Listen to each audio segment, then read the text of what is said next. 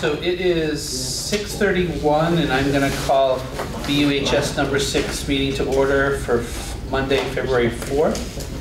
And the first thing on our agenda is a public information meeting in anticipation of next week's annual meeting. And up here between Frank and Bob, there are the big books for the annual meeting. If anybody that's present doesn't have one already, they're here. And page 7 in there is our annual meeting notices. So it's the, which we decided on at our last meeting. So that's all listed, and I figured maybe Frank could explain what we're doing in relation to the budget to the best of our ability. Our last meeting we did a very in-depth going over the budgets, you know, line by line, section by section, school by school. I figure we didn't do that again, but go more into in-depth as to why, for instance, there's not a warning article about the budget for next week's meeting, and what our plan going forward is. So. And that budget was voted on by the board last time. At our last meeting, right? Forget. Yep. Informational budget at this point. Sure. Thanks, Frank. We can do that. And also, in the booklet here that we've just made available, page 9, we have the budget question and answer section that does give a similar kind of a background on the budget development process, the transition from where we have been to the new structures that the State Board of Ed has made decisions on as of November 30th. So I'll make some comments, and they kind of generally follow those that narrative there. So the Finance Committee and Board engaged in budget development as we typically have, and we have made those deliberations available on the Wyndham Southeast Supervisory Union website. So there is a fiscal year 20, what we call an informational budget that the board has seen, and it's available to the public.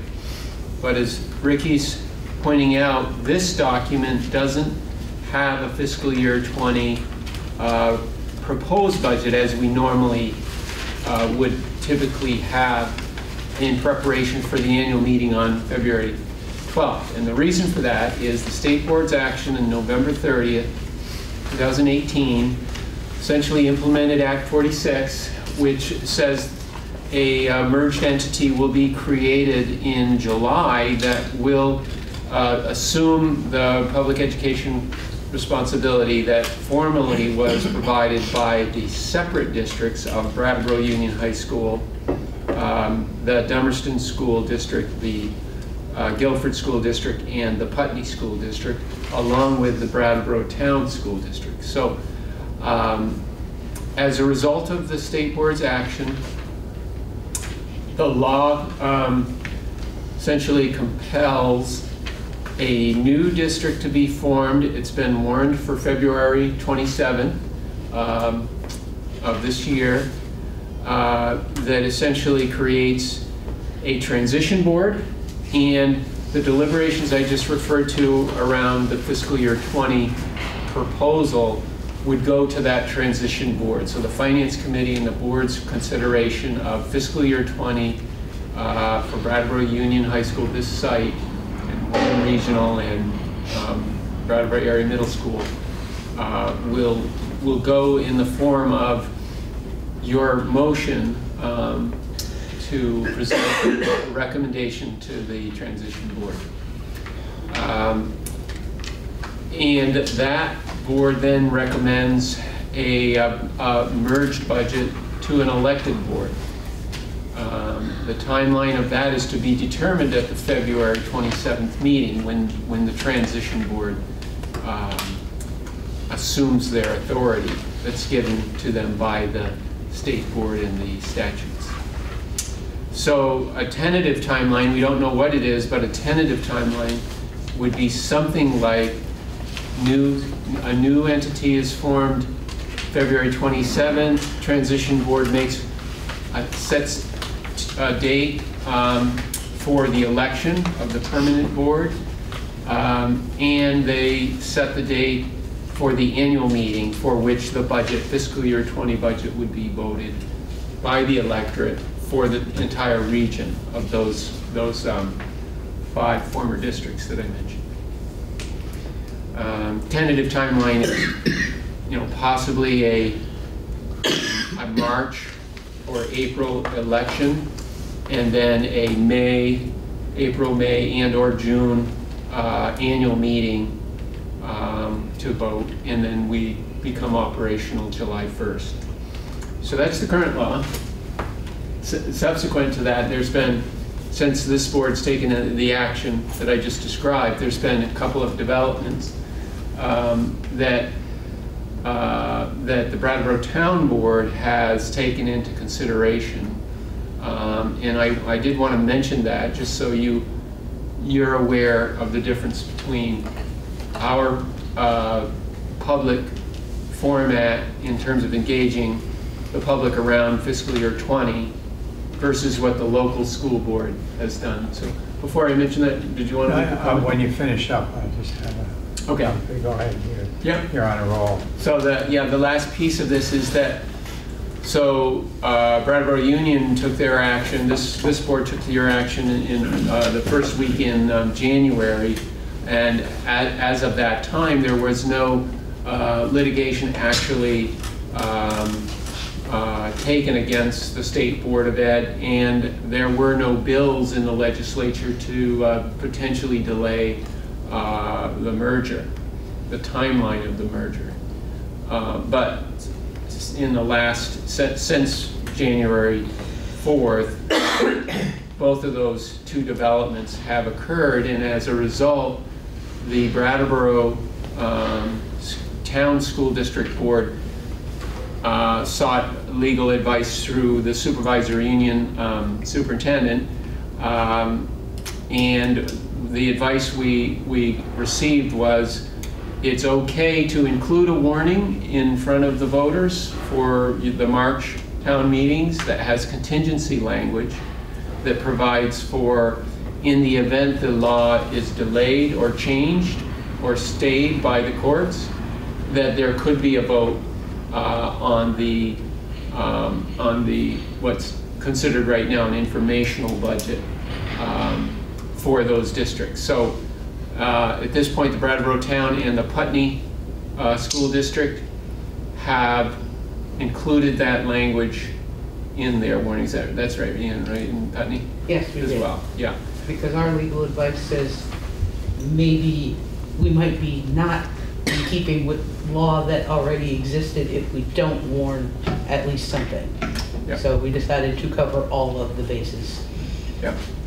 And the Guilford Board proceeded under the same assumptions that the Brattleboro Union Board has, which is there is no fiscal year 20 in their annual report, but they're making the information available on the website that said, if the transition board forms, here's the proposal.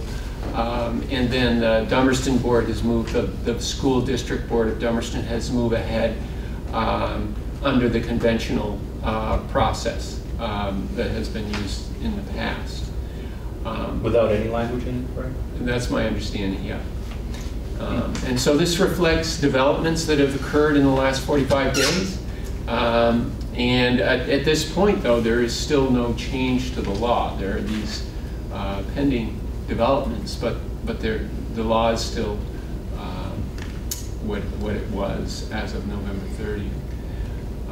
So that's the process. Just to kind of recap all of that in a couple of sentences is no budget vote February 12th. February 27th, a organizational meeting forms an entity that will consider the fiscal year 20 budget for the entire region, and we are waiting for pending either legislation or actions from the court that may affect that. But at this point, that's what's in place. So what happens if we don't pass a budget, the courts strike the law down, and we then have no budget?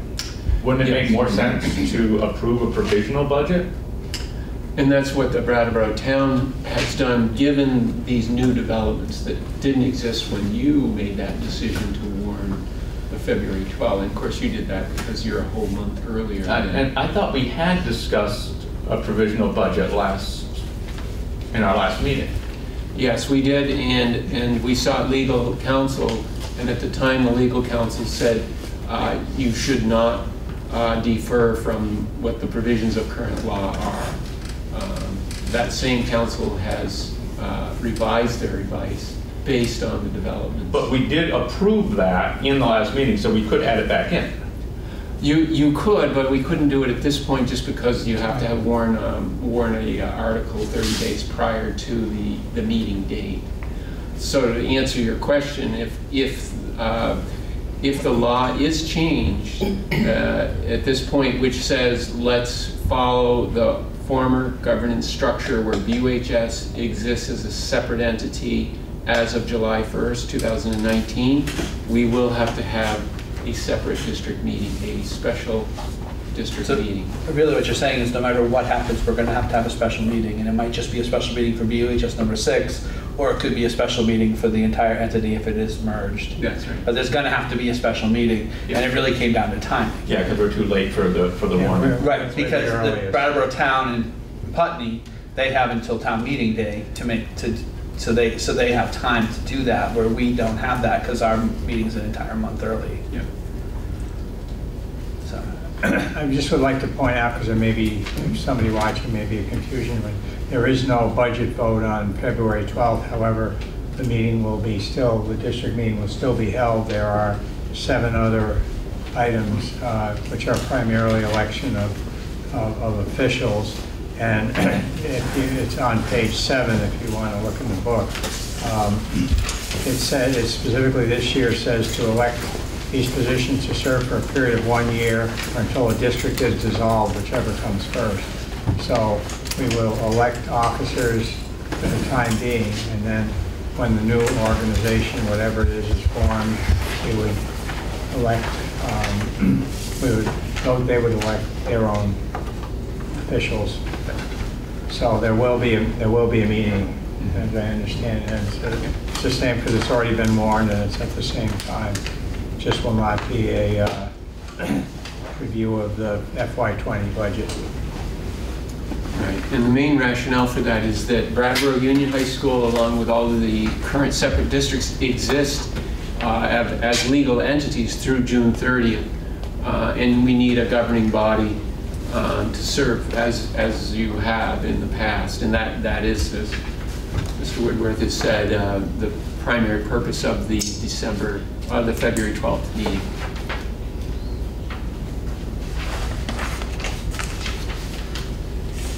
any other questions about next week's meeting or the process from anybody? I mean, it's not. I think we'd all agree it's not ideal, but this whole process hasn't been, it's the best that we can do, given the limitations that we have, so that we're meeting our obligations for February 12th. Yeah, John. Could I just, we did have a motion to accept the budget as proposed last meeting, so Yes. what is exactly, and that passed. So how does that go forward?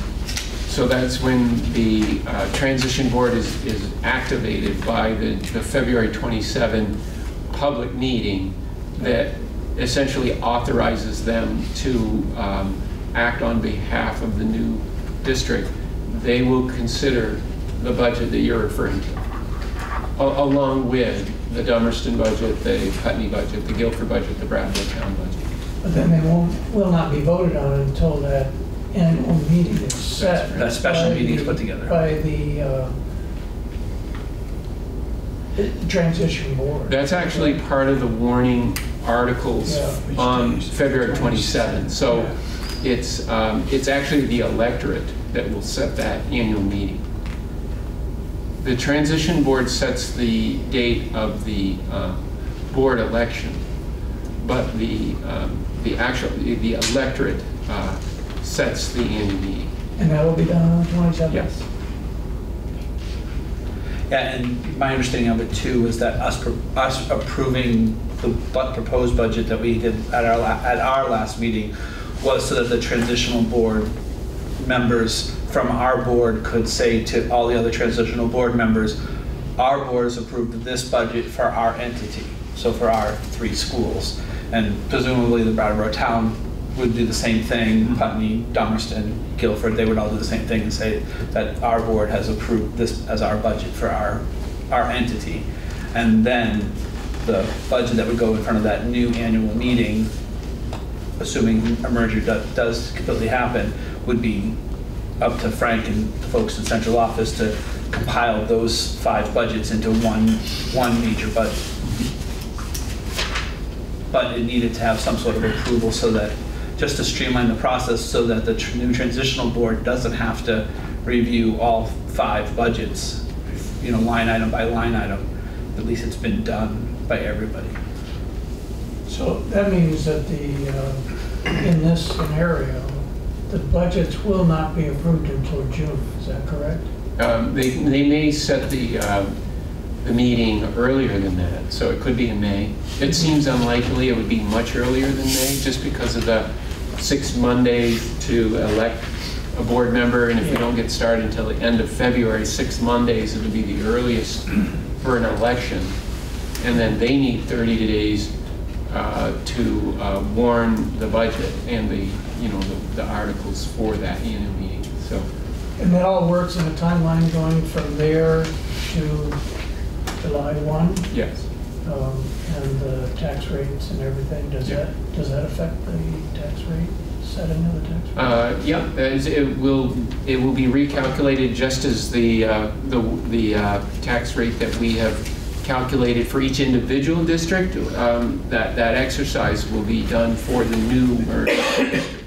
Which is just that formula that you spoke on, numbers of students, Yep. costs, and so forth. Yeah. Do you have any idea of the impact of that condensed budget versus individual budgets? Is it going to be a huge swing? Is any idea? If you need a man with numbers, you got to have. Well, I wouldn't want to speak, on behalf of a future board that hasn't even met yet. Even though, as Ricky has said, we certainly have a good idea of what the elected individual boards have developed for proposals, but it's very much from a statutory point of view, this future board's discretion as to what is presented to the general public, and I wouldn't want to speak on behalf of that. But I can say that based on what each individual board as Brattleboro Union High School has done, the proposed spending is close to the inflation rate of around 2.5%. But we do have a higher spending proposal in a district that is adding a pre-K program, and that's in Dummerston. So, there is some variation there, but I think each board, just as Brattleboro Union High School did, said we feel that the budget development process not only meets student needs, but it also is fiscally responsible. So there's no proposal that where a board has ignored potential impact if they had to face their own public as they have in the past. It's possible there might down the road be some changes based on assessment, differences in assessments once it's all put together. Yeah. I would think those areas would change. Yeah. But that's not a major, if you add them all together, it's going to come back the same as everything. Yeah.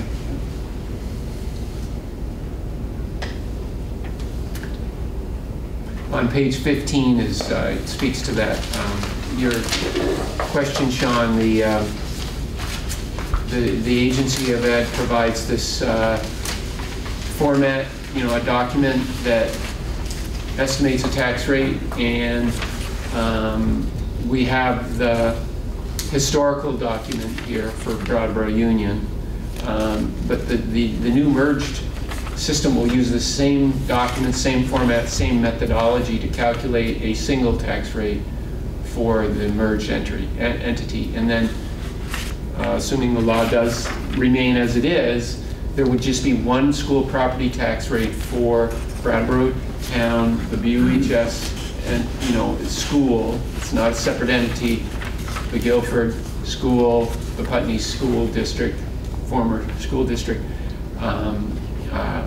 That one number will go to all the town offices, and that would be the basis for funding the general state support grant for the new year. So on this page 15 you just referred to, that tax rate that is indicated on line 15, right? Yeah. So that it doesn't really show a substantial change at all from the previous year. Well, this is fiscal year 19. Yeah, this is not a projection. Oh, okay, Yeah. okay, thank you, thank you. 2020. 2020. Yeah, Right thank you. again. Yeah. Yeah. Now, on our website, we do have the fiscal year 20 projection with this same document that shows a similar, not a significant increase, about a 2%. Right, and that was the one that was brought before us in the last one. Yes. The second half of this document, page 15, goes away because the second half of the document allocates a proportion of the $1.70 to each of the separate districts. That all goes away. There is no allocation. Because there's one district. Because there's one district. It's K through 12, and it also includes pre-K.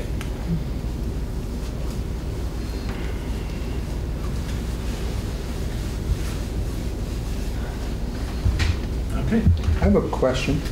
Yes. Is there a warning and agenda for the transitional board meeting that's available yet? I think it is on the website. I can check it right now. It is. Yeah, it's on the Wyndham website under WSEUUSD, Wyndham Southeast Unified Union School District. Thank you. Yeah.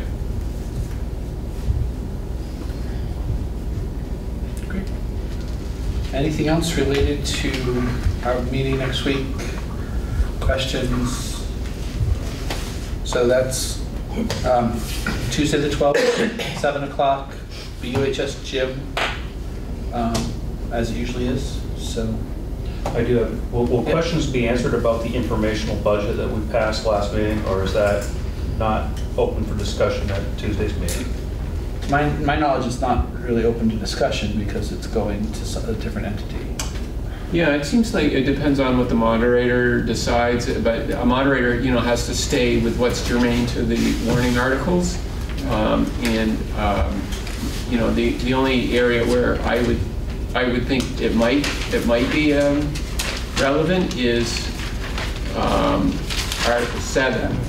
To transact any other business that may be legally come before the meeting, but typically that's not a binding discussion because the public needs to be warned before something can be binding. I have a question. Yep. How can we vote on what salaries to pay officers and directors if we're not voting on a budget? It's going to be prorated from from town meeting day to the end to June 30th. Mm-hmm. It has because, like, for instance, is there anybody's seat up on town meeting day? Like, so if Bob doesn't rerun for his seat, somebody from Brattleboro is going to have to run for just the component from town meeting day to the end of June, given the current existing situation. So to do that appropriately, thank you. for the office, for the stipend that the officers and the directors get, it'd be prorated for those 3 months. 4 months. Which is coming out of this budget, not the next budget, and that's why Yeah.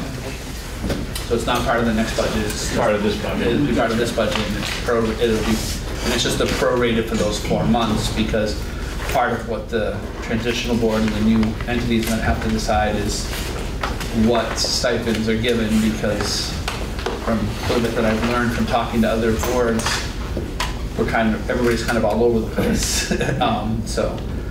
But this is the article that's always been in our annual meeting. Right. So Yeah. probably just be as it has been. Right, yeah, but it's gonna be a prorated amount, so Yeah, that question may yeah. come up on Tuesday, and we'll just have to be able to say that. Right. Essentially, it's gonna be prorated just for the remainder of this fiscal year. So if something happens, just stop merger, at least temporarily. Right. I would assume. Yeah. And my petition, I filled out a petition so that I could complete this last few months, but my petition actually shows a 3-year term, but then that will become moot theoretically fairly soon, but that would allow me to make it through to the end of June. I guess I was the only one in Brattleboro that was due. All right, that, Well, would there be any value at all to talking about if a delay occurs?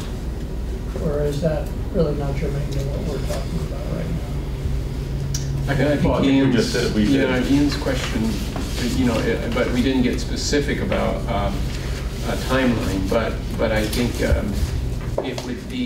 if there was a stay or an injunction, or if the legislature makes a deferral, then our time constraints are warning 30 to 40 days prior to a new special district meeting. And then we have our public information hearings that we would share. So the reaction time would be probably at least 45 days, I would say, from the new information that comes. Do we have to do all the same public information hearings, even if we're presenting the exact same budget that we already did public information hearings on? I believe it has to be within 10 days. Yeah. Right. right, because of that part. Because if there's any sort of stay comes into place, we have to go back to the old system. And so the old system has all of those regulations in it that we would have to meet. So, yeah, we'd have to do it over again. You ought to know the numbers pretty well by that time. Yeah. There'd probably be a lot less questions because they're all over. Yeah, that's right. Okay. Any other questions related to next Tuesday night's meeting? All right, seeing none. So why don't we go ahead and move into the clerk's report? And is there a motion to approve the minutes of our January 7th meeting? I move that we approve the minutes of January 7th, 2019. Second. Moved and seconded. Any additions, deletions, corrections, changes we need to make to those minutes? Seeing none, all in favor? Aye. Opposed or abstentions? Okay, approved. Do any board members have any communications to share with everyone that have come since our last meeting? Seeing none, we'll move on. To recognition of groups and or individual visitors, except for those of us that are at the table that normally speak. You want to share why you're here? Franz? Do you want to share why you're here? Oh, I'm here because I'm on the representative town meeting finance committee, and I'm trying to keep track of all the craziness related to budget matters these days. So my main concern was what has already transpired thus far. Excellent, thank you. Yeah. just for sharing for people at home. All right, is there a motion to enter consent agenda? So moved. Second. Moved and seconded, all in favor? Aye. All right, so let's start with finance, building, and transportation. Okay, we met on the 24th of January, and we had a fair number of warrants to approve. I'll go through as quickly as I can.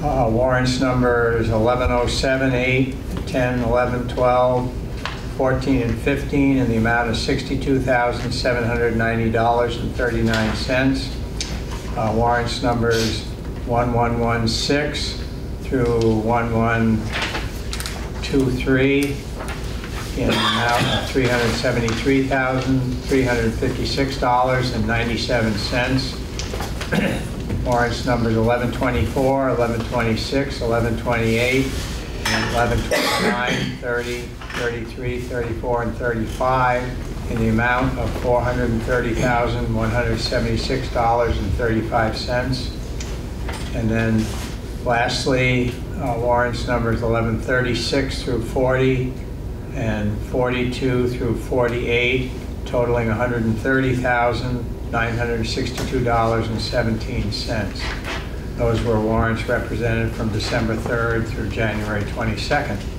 We also approved 2 payrolls.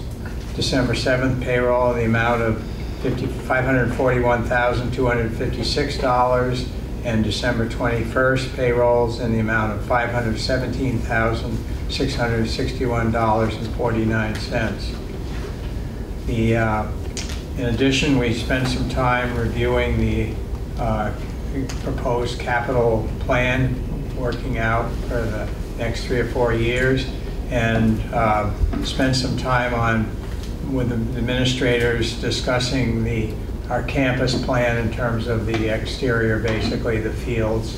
And we are in the process of doing some studying regarding a turf field, and we will be having some more information on that soon.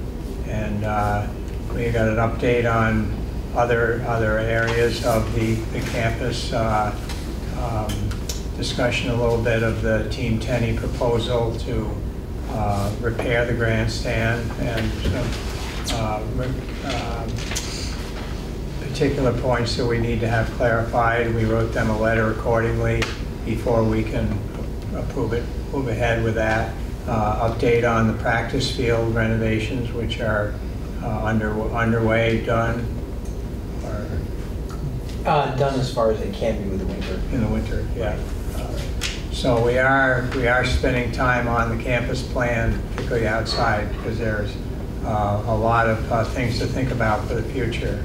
So that was the basis of our meeting on the 24th. We do not have another meeting scheduled quite yet. We will probably have one before too long, but nothing right this minute. Great, thank you. WSCSU Finance Committee. Has not met. Planning and Policy. Planning and Policy met this evening to hear a presentation of where a group of students is so far with the student voice flag. They have put together an application form.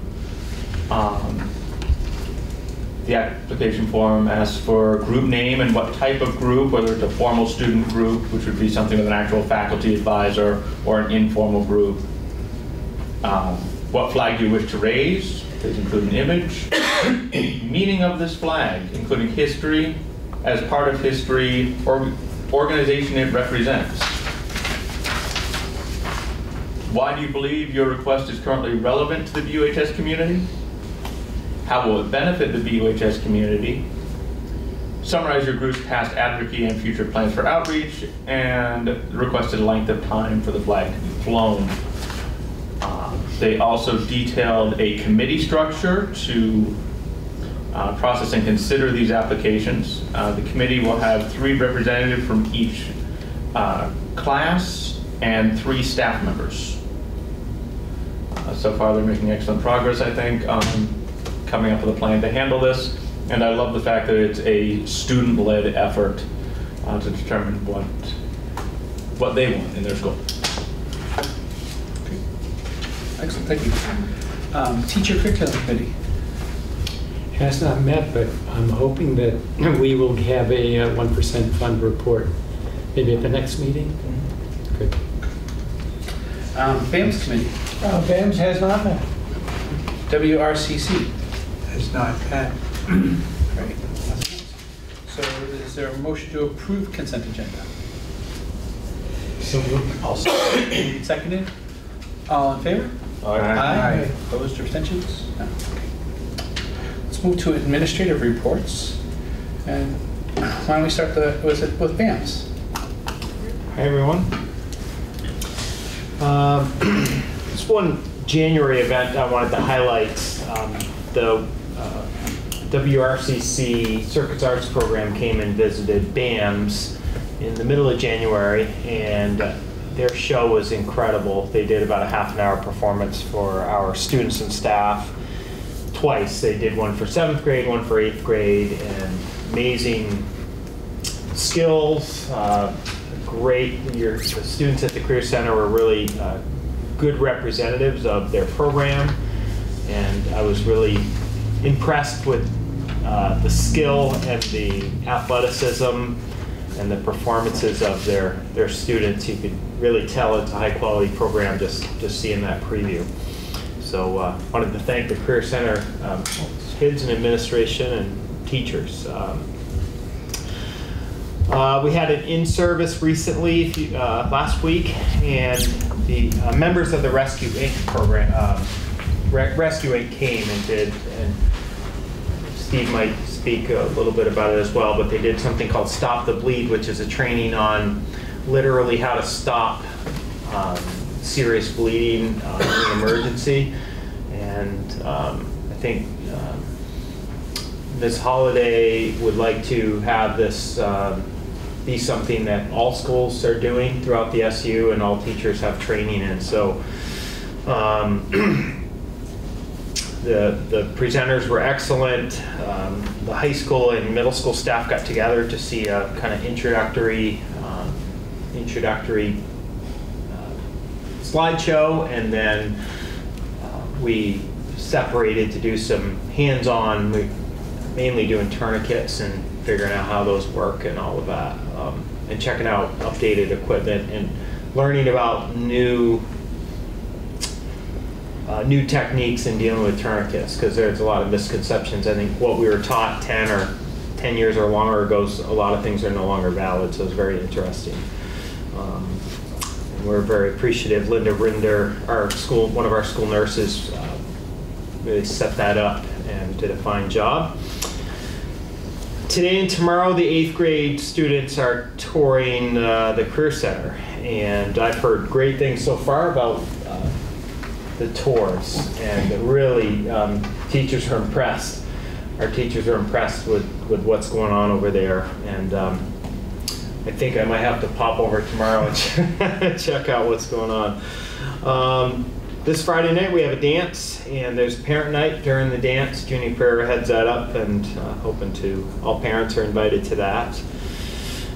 We go to Vernon School, one of our first steps in our transition, starting to transition 6th graders into 7th grade, and I'm already receiving emails from parents having questions about 7th grade. So we're going to Vernon on the 11th to meet with parents there and answer questions.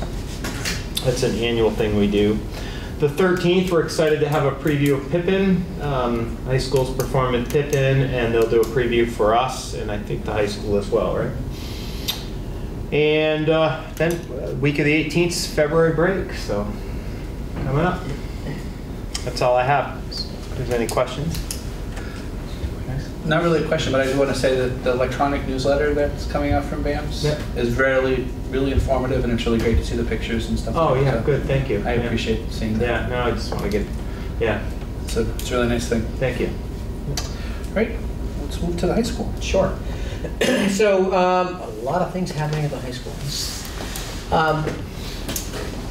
I guess I want to follow up first on what Keith talked about with Stop the Bleed. You know, we're really glad to do that in service. But I do want to highlight that Stop the Bleed is not something that is just intended for school audiences, that it is intended for everybody. It's really not, you know, it's kind of, Rescue's hoping that this develops into something like first aid or CPR. That it's not something that happens because we're in a high school or that we're in a school, because a lot of the examples that Drew and the rest of his team used is they talked about accidents with chainsaws, they talked about hunting accidents, they talked about, you know, other ways that people can get hurt. So I do feel like I want to stress that it wasn't just about us getting trained because we were in a school, that it was really something that we can use anywhere. And he used the sad example of the Las Vegas shooting, he used the example of the synagogue shooting and the Pulse nightclub, as well as times when, you know, people just come into bad situations, and that it's just like CPR, it's just a good skill to have and be ready to use. And it was daunting, but it was very well done, and Rescue did a fantastic job.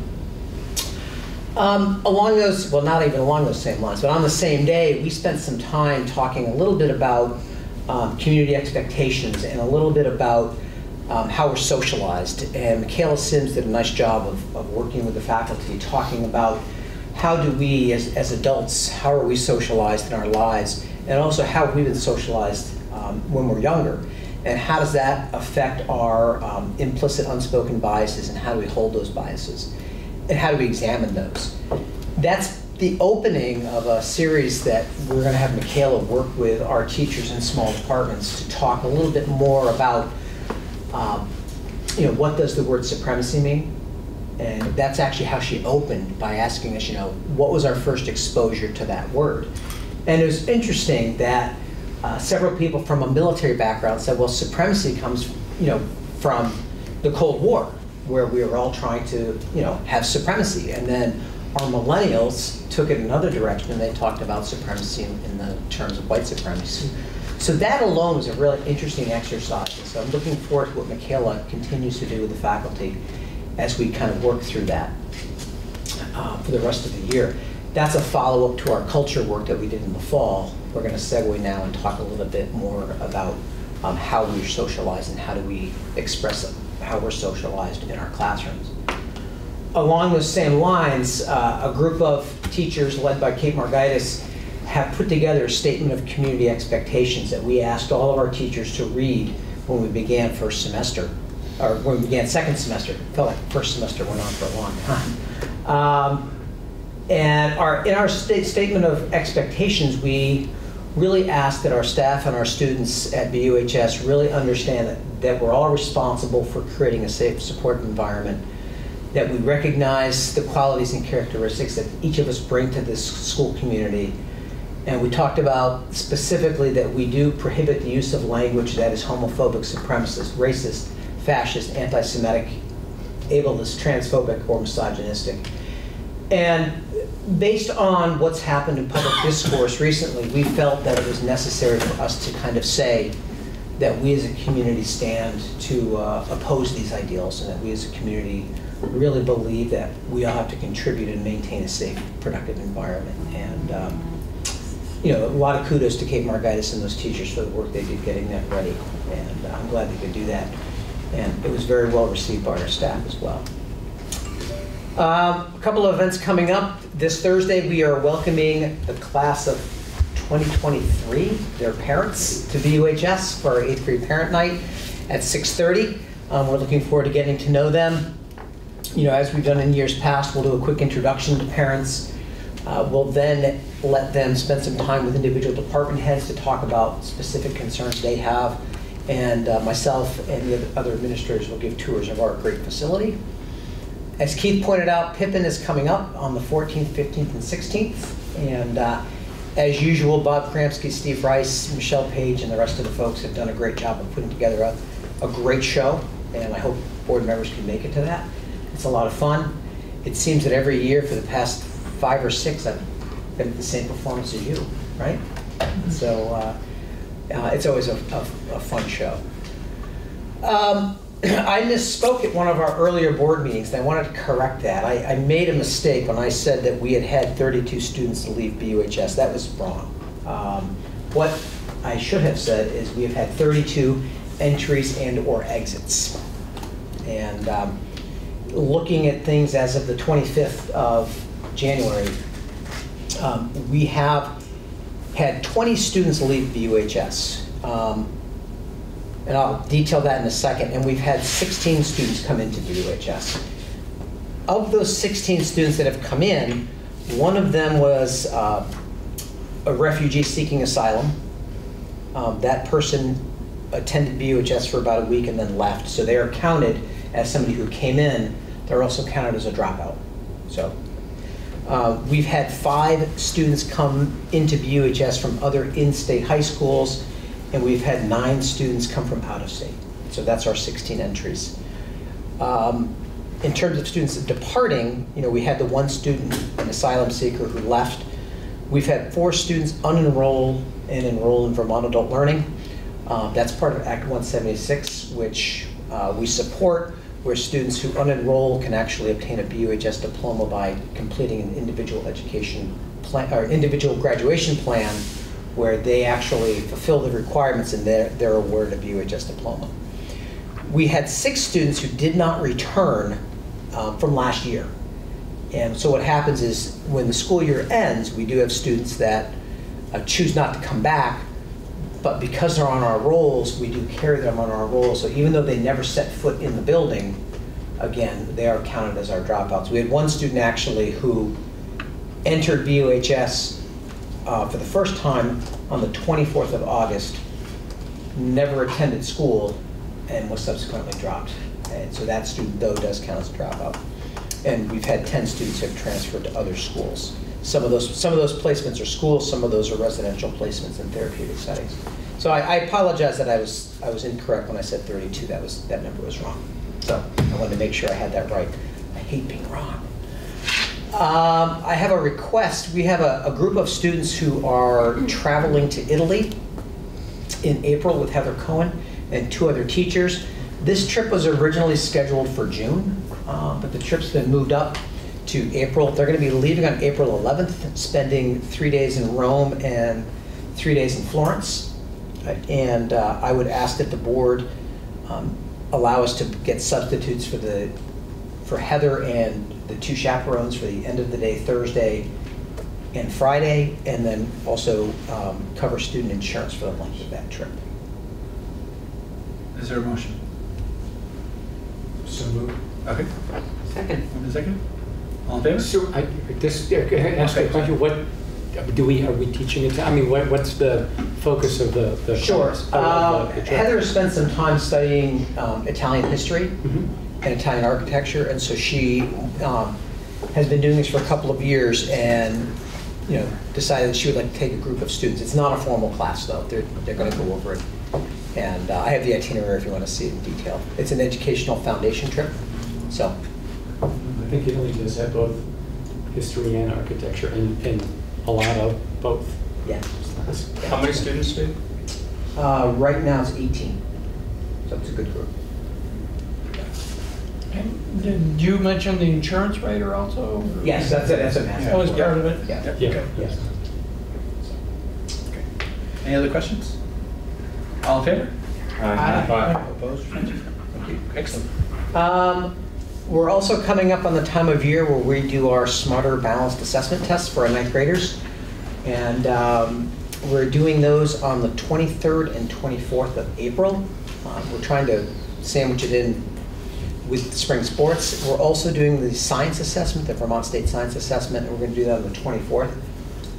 With the board's permission, we would like to do an early release on those days at 11:30.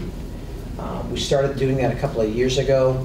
What that allows us to do is, rather than cancel classes, it allows us to test in smaller groups and kind of focus the testing on those students on those particular days, rather than trying to shuffle students and teachers to various places. And this way we kind of contain it to 2 half days of chaos rather than a week of chaos as we've done in the past. So I'd ask the board to approve that for April 23rd and April 24th.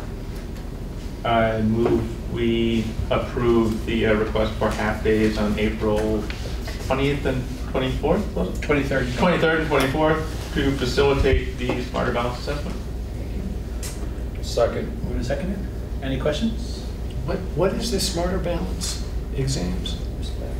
The ones you took a few years ago. When you, I'm sorry? Remember the ones you took in the lab? Oh, those. I mean, and that's required or suggested by who? it's required by the agency, and we used to do it for 11th graders, and then 2 years ago, actually last year was the first time that they made the decision that we'll test 9th graders instead of 11th graders. And then we do test 11th graders in the science assessment. And then the results are there just for publication? They or- are, yeah. And just for... We use, especially with the science, we've used those results to kind of craft our current 3-course sequence in the science department. So we use the data ourselves, So you use the data to improve, but not, I mean, are you redesigning the classes to meet the test, or are you using the test input to do, as a former science teacher, once Right. a scientist, always a scientist? So what we recognize with the science, I can speak to the science better. What we recognize with the science is that as we were looking at test scores, that we were doing a really bad job of doing earth and space science, because what happened is students were getting earth and space science K-8, and then we weren't teaching it. It was an elective that was taught to juniors and seniors. And we were testing juniors at that time. And so what we realized is that we were doing a really bad job of covering that material in high school. So now what we do is we now teach earth and space science to 9th graders. So they come from BAMS where they've had physical science, or Dummerston or Putney where they've had physical science, life science, and then we teach earth science, and then they take the test then. And that, hopefully, and this will be the second year of the testing, we'll have better data and better progress for our students. So I guess I'm saying, so is it, you're doing that either to improve performance on a test that's reported, or is it doing it because you think pedagogically teaching this is important, and the test showed Right. a void that needed to be filled for learning reasons, not just for testing? I think it really showed a void. I think we really looked when we were doing the, even when I was a teacher, we would do the testing in 11th grade, and we'd realize that, our students, they knew plate tectonics, maybe, but they didn't know what the Coriolis effect was, because we hadn't gone into in-depth in earth and space science, so we needed to do a better job with that. So, what we were doing is we were actually offering 2 physical science classes, one in 9th grade, one in 11th grade, and not really doing a good job of offering earth and space. So, that was the motivation to adjust that. So, The SBACs are mandatory? excuse me? They're mandatory. They are, yes. Every student takes earth and space and biology. And then in 11th grade, they can either take Intro to Chem and Physics, which is a combined course, or they can take chemistry and then physics. So, in 11th and 12th grade. Can I add? I'm sure you can add. Well, yeah, so the SBACs they replace the kneecap test, so they're grades 3 to 9 now. And let's see, the science is just grade 8 and just grade 11, 4, 8, and 11. So they've taken all the pen and pencil, or pencil and paper tests, and made them computerized. And it's it's part of the federal government's kind of, it used to be No Child Left Behind, and so there's some accountability with it. Last year was a pilot with the science, with the electronic science test. This year it will count. We put a lot of focus certainly on the math and ELA tests. At BAMS, we certainly spend a lot of time, because you get individual results for SBACs, and then you can also break it down by, you can look at rosters and you can break down trends systemically, so you can look at, how's our curriculum mapping working? Are there areas we're not covering enough in our classes? And then we use SBAC results to take a look at, do those students need supplemental support, such as like a academic support class or a skills block, addressing it a certain way. So it's a pretty reasonable measure. It's a pretty reasonable measure of literacy and math. We're not sure about the science yet, because we really haven't had a chance to look at it, but you know, I'm sure the kids just love it, don't you? Absolutely. Oh, boy. Best day of the year. Yeah, thanks, it sounds like it's useful. Just a procedural question. Is the schedule change something that the board would normally approve? I don't remember having done that before, or is it just that you're looking for an affirmation of? Look, it's more informative. Okay. Right. But you do have to, you do have to approve if we go to a less than a full day.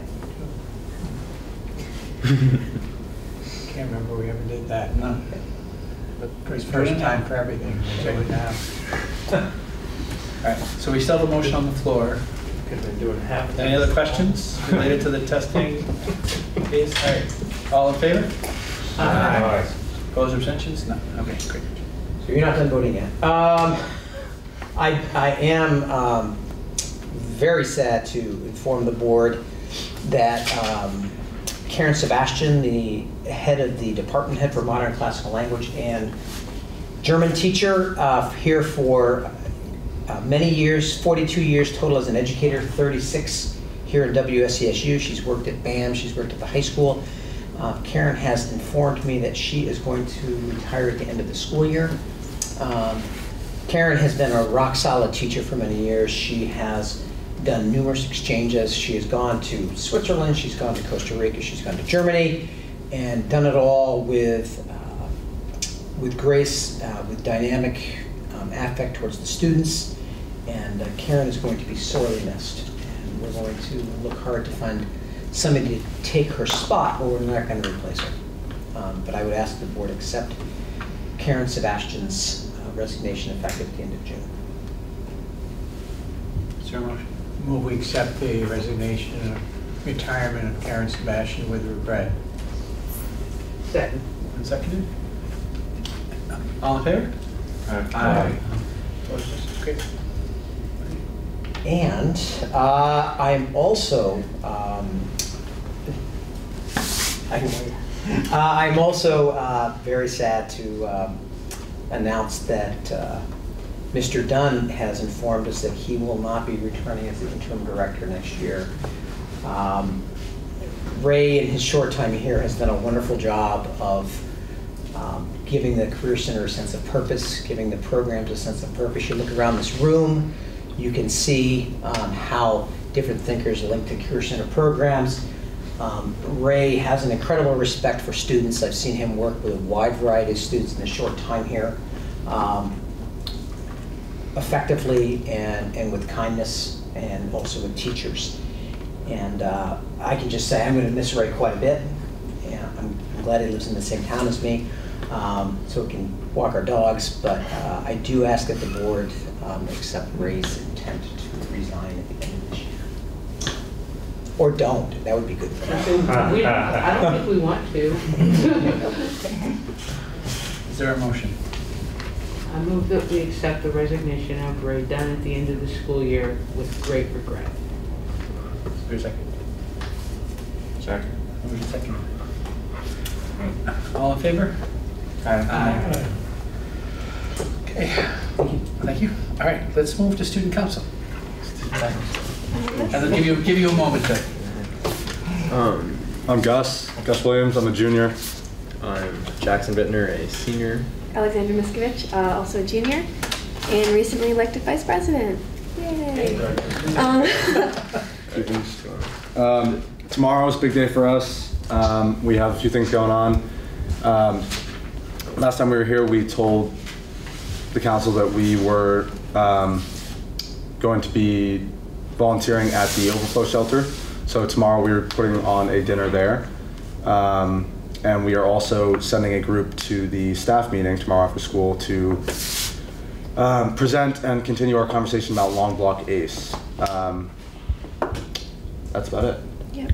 What else do we have to talk about? And we just met with planning policy for the student voice flag and plan to move forward with our criteria and assembling our board.